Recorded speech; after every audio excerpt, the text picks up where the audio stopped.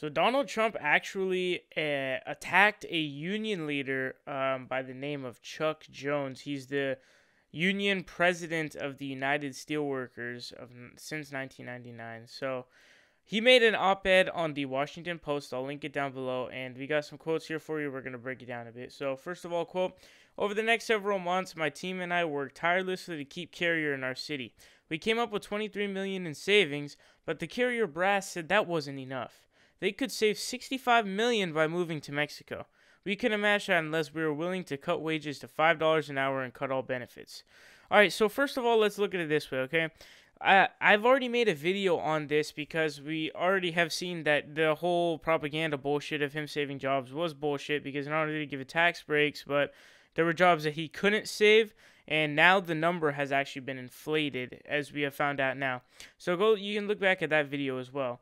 But the point here is that Bernie Sanders wrote an op-ed that has statistics in it that showed that actually Carrier is not losing money, and they're actually making billions of dollars of profit.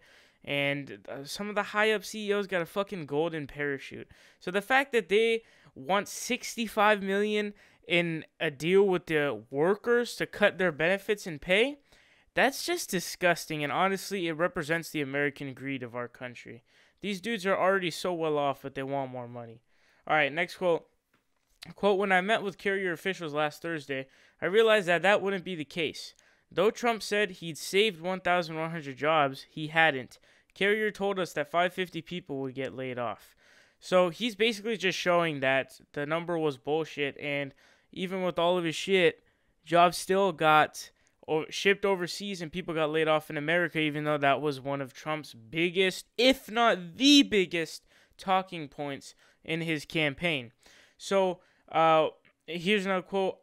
Quote, "I was angry too, so I told a reporter the truth that Trump's 1,100 number was wrong. When Trump read my comments, he got angry. Last night he tweeted, 'Chuck Jones, who is president of the United Steelworkers 1999, has done a terrible job representing workers. No wonder your company's free country. If United Steelworkers 1999 was any good, they would have kept those jobs in Indiana. Spend more time working, less time talking. Reduce dues.'" Okay, so first of all, let me just say that, again, I would like to reiterate that this motherfucker, the president-elect of the United States, is literally attacking people on Twitter. Twitter! For fuck's sake, dude. Anyways, as embarrassing as that is, let's move on from that, and let's kind of look at what this is. So basically, the guy who ran his campaign on being for the working people and being for Americans is now actually attacking possibly one of the biggest union leaders and one of the biggest fighters to keep American jobs in the country, which again was one of Trump's biggest campaign points, if not the biggest. He's worked the past 30 years trying to keep jobs in America and keep people's jobs here in America, keep people with jobs to be able to feed their families. And this douchebag is attacking them on Twitter. This dude is a pampered, spoiled brat. Fuck this motherfucker. All right, anyways, we have another quote here. Quote, "Now our office is getting phone calls and emails from people who are mad that I called Trump on his dishonesty. One man left 5 messages. Though when I called him back and told him who I was, he hung up the phone. Some people have suggested that Trump didn't mean to lie, he just got the numbers wrong. But I know that's not true. On the campaign trail, Trump made perfectly clear how excellent a negotiator he is. I've negotiated hundreds of contracts.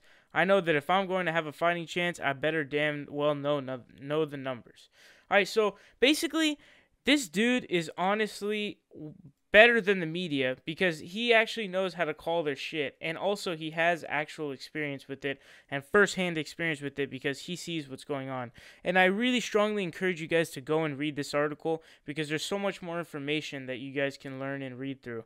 But it just shows that Trump is a fucking lying piece of shit, and also he will attack anybody, even if it's literally what his campaign talking points represented, and literally what you could call part of the force that's like the hero of so many American families by keeping their jobs and keeping them working to just let them feed their families.